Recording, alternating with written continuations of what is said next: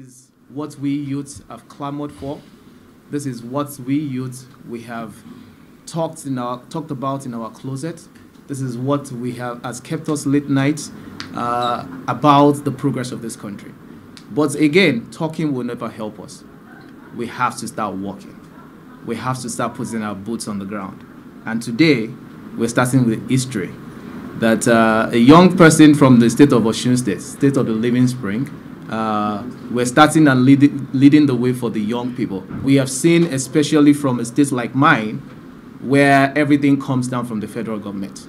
With a land full of resources, full of natural resources, human resources, a whole lot of things from that state. But really, what do we have? We have a state that can only generate, out of 100 billion budget a year, the state only makes 20 billion internally and relies on the federal government for the remaining 40, almost 80%. That is absurd.